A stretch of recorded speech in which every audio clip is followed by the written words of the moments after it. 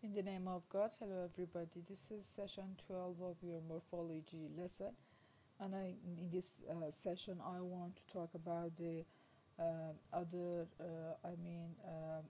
phenomena in chapter 4, which are related to the derivational processes and the formation of words and lexicon. So I think this is the last session of your morphology lesson. As you know, in the previous session, I talked about some derivational processes like compounding, zero derivation, affixation, clipping, acronym, back formation, folk etymology, and some other processes which produce new words in languages. So you can read the examples and hear their voices. So in this session I want to talk about the other processes which are related to derivation. The first one is the derivation and structure. Having considered the issue of lexical storage of derived forms, let's go back to the notion of derivation and structure. We can schematize derivation as follows. Look at this. Input, there are some input and then output. For example, lexeme X becomes lexeme Y. If you can have lexeme X as an input, we consider it as an input, and lexeme Y as an output, then it should also be possible to take lexeme Y as an input to second function. You see, again, input output. Again, lexeme Y is a kind of input, then lexeme X is a kind of output. You see, we can continue this process again and again. This is precisely what we do when we form words like, for example, unfriendly. Look at this example. Function 1 add ly, so friend becomes a friendly. This is input and this is the output. And function 2 add on to, so we can friendly as the input, then unfriendly as an output. This is input, again this is output. So we can continue again and again this process and will produce new words in derivational processes. So we can even go on to form unfriendliness, for example, from unfriendly via a function that adds ness. In each case, the output of one derivation serves as the input to the next. To determine the order of functions leading to a form, it helps to consider other words that contain the same parts. Consider, for example, the example unfriendly. On attaches to nouns only in exceptional cases, for example, uncola. However, it regularly attaches to adjective. So we know that in English on just attaches to adjective. We use this fact in determining that the formation the function add ly, which forms adjective, must come before the function add on. So a friend is a kind of noun. We should first add ly to produce a kind of adjective, then on as a negative prefix add to the adjective unfriendly. So this is the first part, ly, and on is the second part. So according to the category of the word, we can determine the processes of the adding of the affixes like this one, unfriendly. So for example, let's go back to the compound we came across earlier, high voltage electricity grid system supervisors. You remember this, compound? We have, so we can say that this compound clearly has an internal structure. High voltage, for example, is a compound, as are electricity grid and system supervisor. Then we can produce high voltage electricity grid, then we can produce high voltage electricity grid system supervisor. You see here, step by step we can add words to produce a complex compound. We have taken English words, made compounds of them, and then used those compounds words to yield further compounds words. The output of the first compounding function serves as the input to the second and third compounding functions as you see in this example as I told you. The same occurs with any kind of affix, and this gives derivational morphology a great deal of power. We can think of derivation as always being binary in a sense. We take a form and apply a function to it. We then take the output of that function and perform another function on it. We can keep on going, getting bigger and bigger things simply by adding one thing at a time. The fact that speakers of many languages can add phonological material to either end of a word sometimes leads to complex structures. Take, for example, the two example words in this example. You see here, reinterpretation and post-structuralist. These words have the following structure. You see, reinterpretation. This is the stem of the word. Interpret is a kind of verb. We can add re to it, then produce a reinterpret. Then we can add ation and produce a noun, reinterpretation. Again, post-structuralist. Structure is a kind of noun. We can add al to produce an adjective, then ist to produce a structuralist, and then post to produce post-structuralist. As you see in this example tells us that the reinterpretation, this example, is the act of reinterpreting from reinterpret, not the act of interpreting. We start out with a verb, as I told you, interpret. Form a new verb via the prefix re, and finally, reinterpret, and finally form a noun by adding the suffix ation, reinterpretation. In the case of post-structuralist, we start out with a noun structure. You see here, structure. Make an adjective via the adjective suffix al, structural. Create a new adjective by adding ist, structuralist, and a further one by adding the prefix post, post-structuralist. Can in turn be made into a noun by zero derivation. So look at the tree diagram of this. The bracketing structure are convenient in part because they are so compact, but the structure of morphologically complex word is made most clear when we use tree diagram like the following. You see here, we add re to interpret, reinterpret, we have a verb, then ation, reinterpretation. You see this diagram clearly shows that re and the verb, interpret, form a unit, a verb, which attaches to the noun forming suffix ation. In order to draw a tree diagram, it is first necessary to break a word down into its components and to fully understand how they fit together. So this is the tree diagram. This is an exercise. Draw a tree diagram of the following words. For answer, you can look page 127.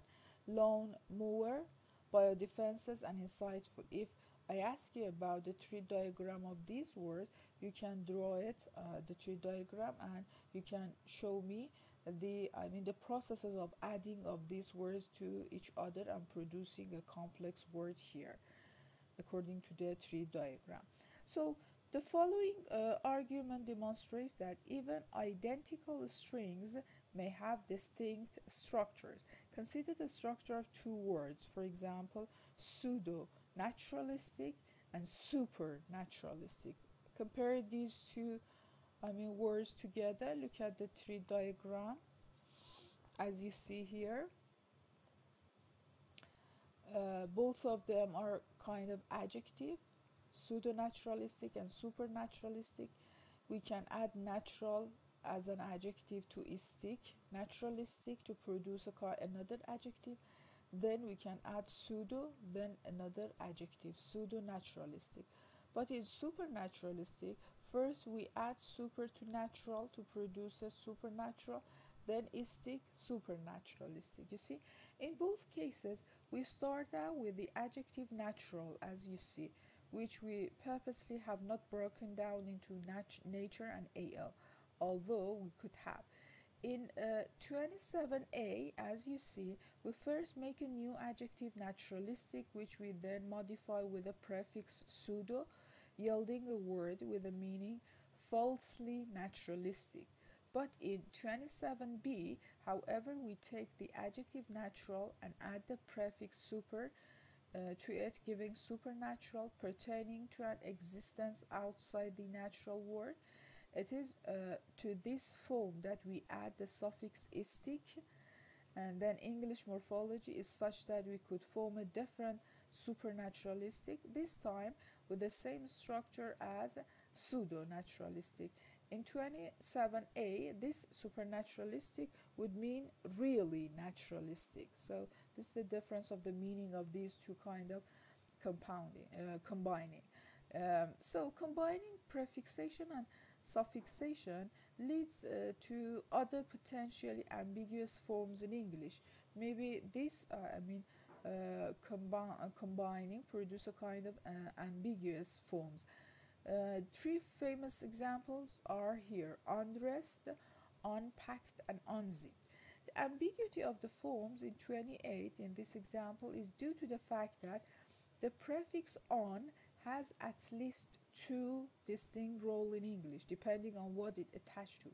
When prefixed to a verb, on is also called reversative, with a basic meaning undo the action of the verb. For example, here unpack a suitcase, you return the suitcase to the state it was in before the packing action took place. This is on plus the verb, so its meaning is undo or reversative. You see here when we add it to the verb.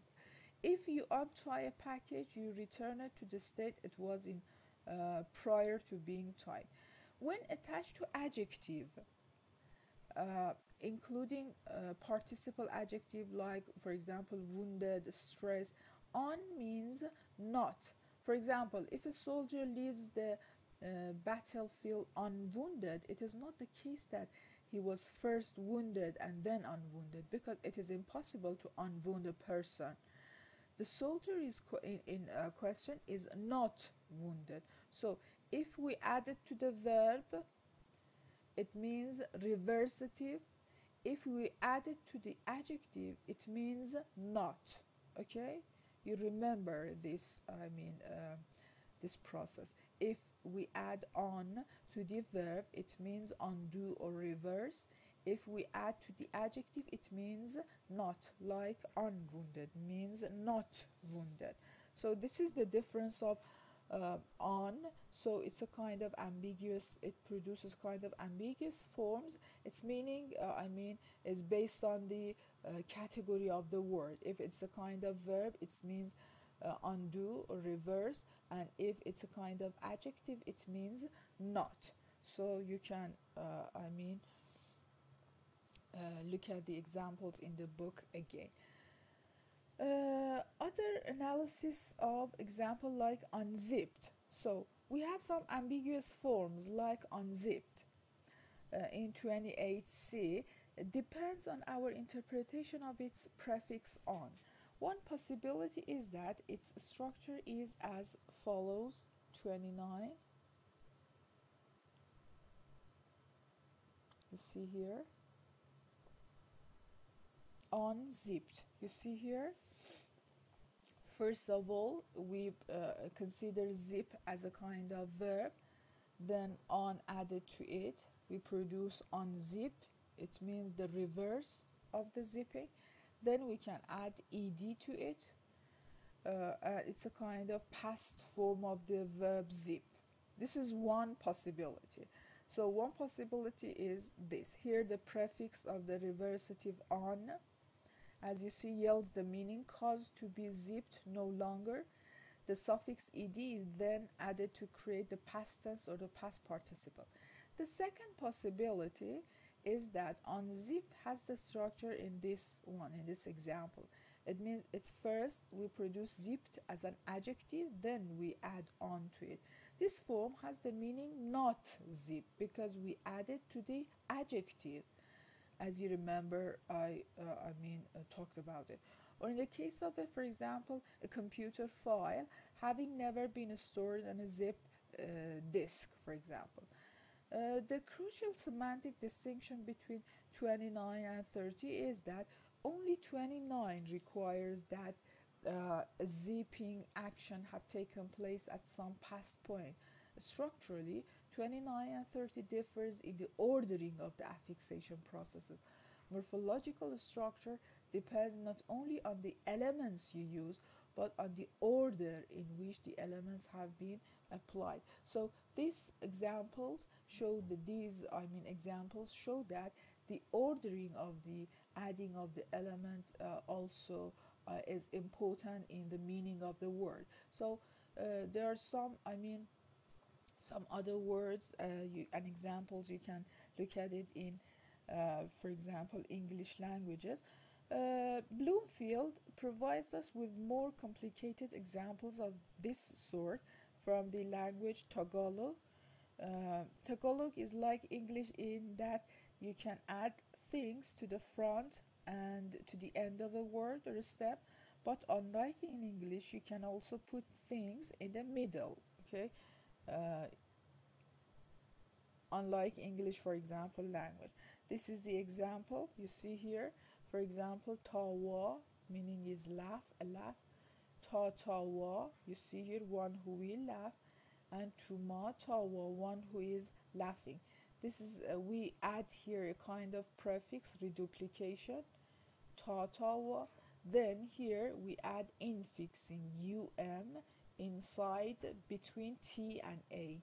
Tuma tawa, you see here.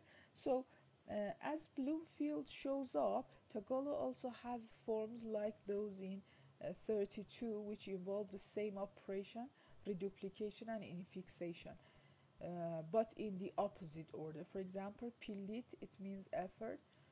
Pu milit, we put a kind of infix here, one who is compelled. And pupu milit, we have here reduplication, one who makes an extreme effort. You see, this is as you see, beside the the infixation and the reduplication, the order of adding this element is important in the meaning of the word. So you see here in 30 to see that in this example, reduplicated syllable pu includes the vowel of the infix This tells that in this construction, infixation precedes reduplication. If reduplication had preceded infixation, we would have expected the non-occurring form, for example, the non-occurring form like the other, we can, for example, pumi pilit. This is ungrammatical in this example. The next set of examples raises still another issue. You see again, putul, again, pong putul. We have a prefix here. Then pamu mutul.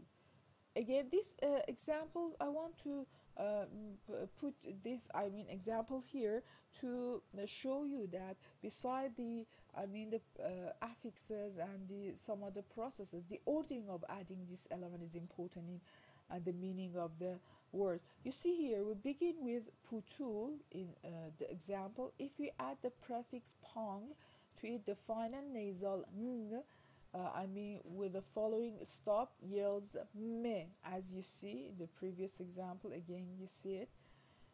Pong putul, we produce pom.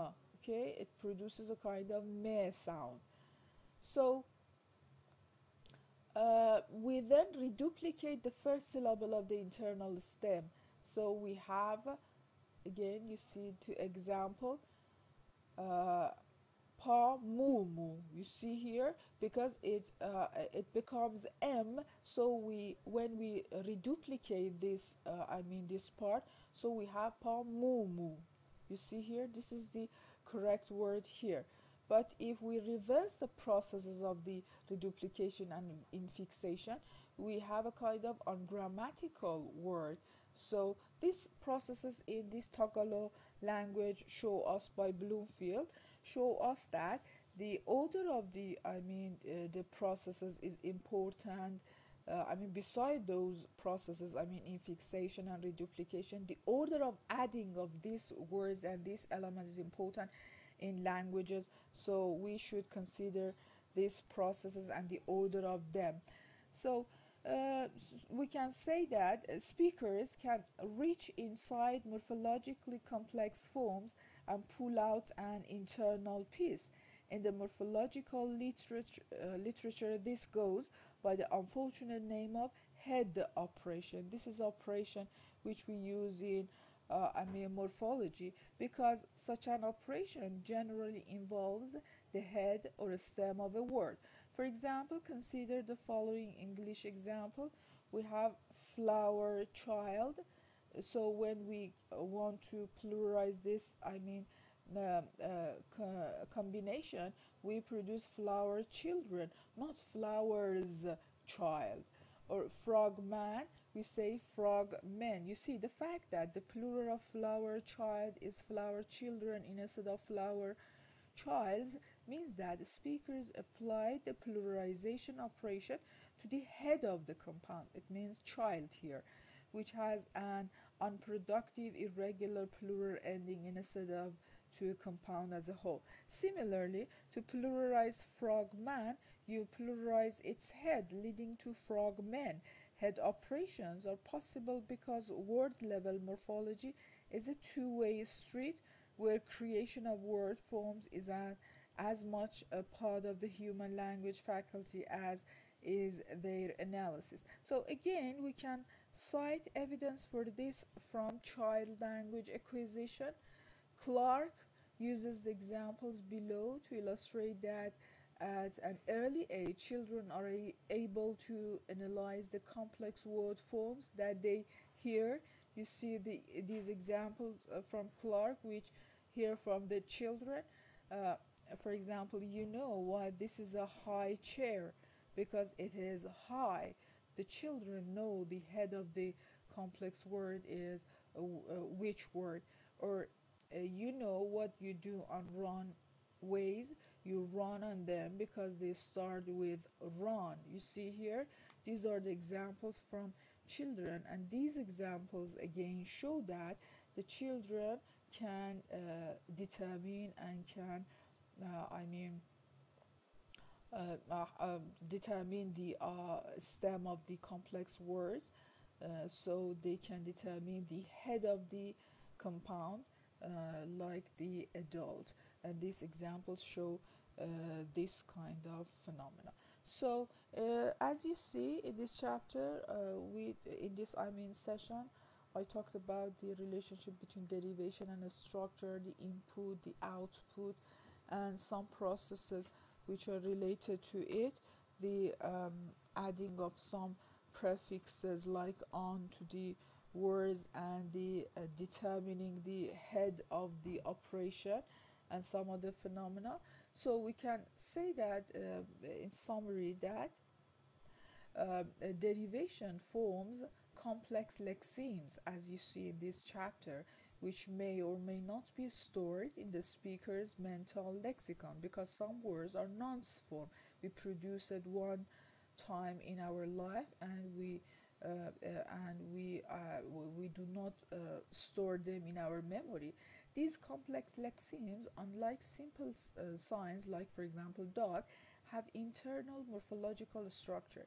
They may also serve as the basis of further derivation, leading to yet more complex lexemes. Derived lexemes that are not perfectly compositional must be retained in the mental lexicon. As a result, the lexicon does not consist solely of simple signs. Many of its members may be partially motivated, complex words. This is the summary of the chapter, and yes, as you see, I talk about some complex derivational processes, and we talk about many examples about the compounding, zero derivation, clipping, affixation, acronym, and some other processes in derivational process which produce a new word. Then we talk about the internal structure of these complex words, the input and the output, and the order of the adding of these elements. As I told you, beside those elements which we add to the word, the order of the adding of this element is also important in the meaning of the words. And you see here, and the last one is the determining the head of the processes. We finished the morphology lesson, and you can read all the materials from the first chapter to the end of this chapter, and you can hear the voices. You can read more examples from your books. You read the material again from your books, and if you have any question, you can ask me. So we have final example based on this material which I explained to you, and I think that's enough for morphology. Good luck, and thank you everybody for your attention, and goodbye.